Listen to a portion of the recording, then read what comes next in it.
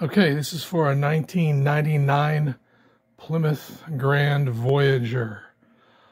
Also Grand Caravan for Dodge.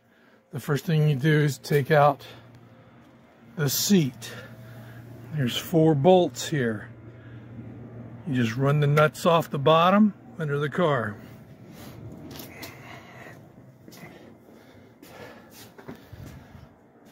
That gives you easy access to the left side of the panel up under here. We'll get a closer view of it in a second.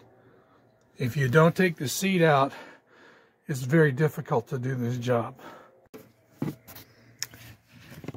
Once the servo is off, take a picture of the location and orientation of the actuator shaft and the shaft that it actuates right there. You want to make sure you don't get that flipped wrong. You got to put it back together in the same orientation.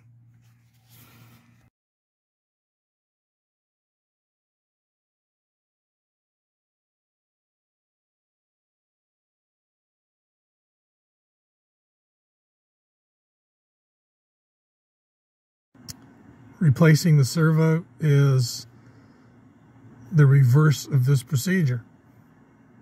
Good luck.